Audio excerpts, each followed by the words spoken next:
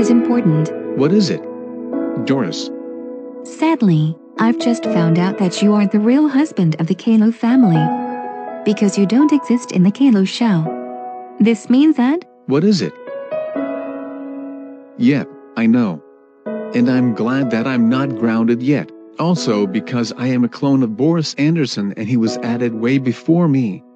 That is what I was thinking. I know, right? So I'm going and I will reunite Boris Anderson if he's improved his behavior. Sure thing, I thought the same as well.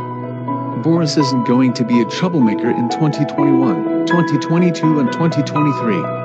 I'm worried that I will potentially get divorced, but then it happened. Yeah, sometimes people get divorced not for bad reasons, it's just that some people actually want to be on their own for some time. I know, and I'm going to be a normal person in this family. So, is that all you have to say for my divorcing? Yes, and have a good time.